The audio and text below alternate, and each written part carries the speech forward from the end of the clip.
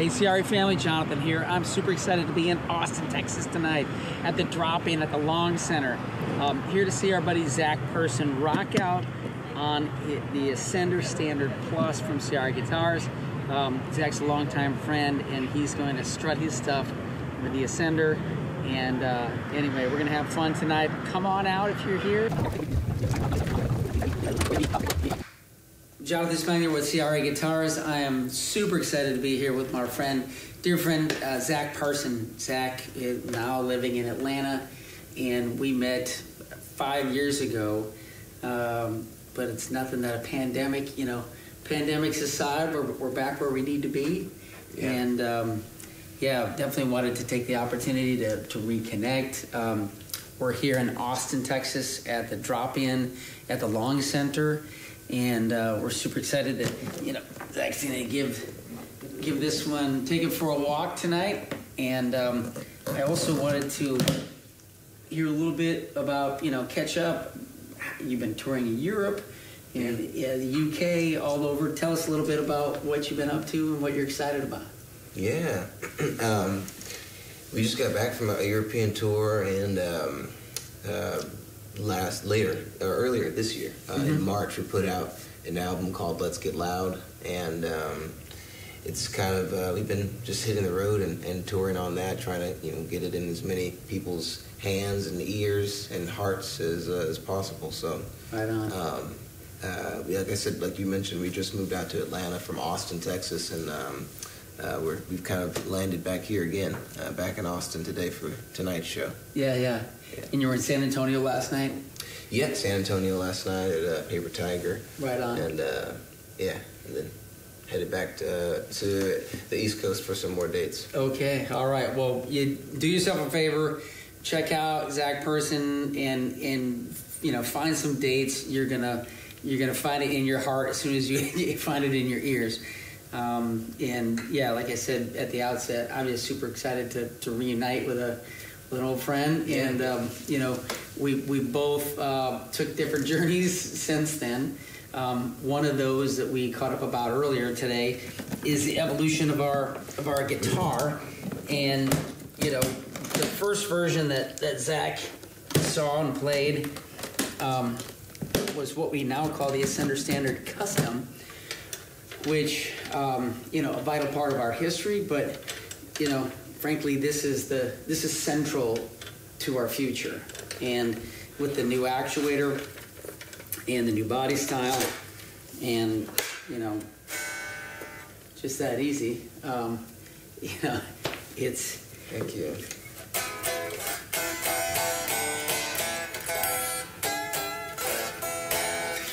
Yeah, man. I remember the first version of this, and I've been seeing everything on social media and just watching the guitar evolve over the last few years, and excited to see it in person now. No pun intended. Yeah. Yeah, right. No pun intended. Yeah, man. The system here for locking in the neck once it's been folded out, it's so smooth. It's very binary. Yeah. There's no question. It's lighter. It's more intuitive, and that's what our intent was, and that's what we're hearing from the field. So, absolutely. Yeah. Everything from the neck is so stable. I can't hardly believe how stable it is. Just the engineering in this, everything that we kind of you mentioned to me on the phone about the new system for how it locks in. It's from V1 to here. I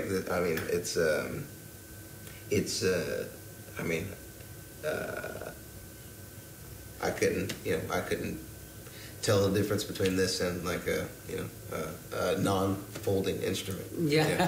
Thank you.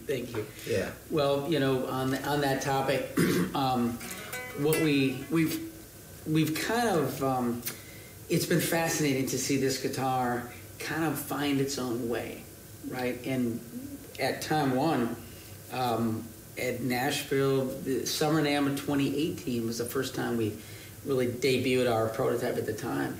And there were people who even though I made it for like me and people like me, business travelers, I'm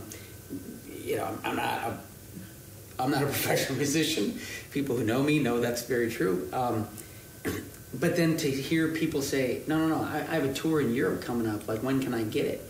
And I thought, oh, well, that's interesting, And then to go from that first question by a country artist going to Europe to now we have quantified the cumulative audience of touring acts that are using our guitars on stage. Since 2022, it's over 4 million people have been in the audiences where an Ascender's on stage.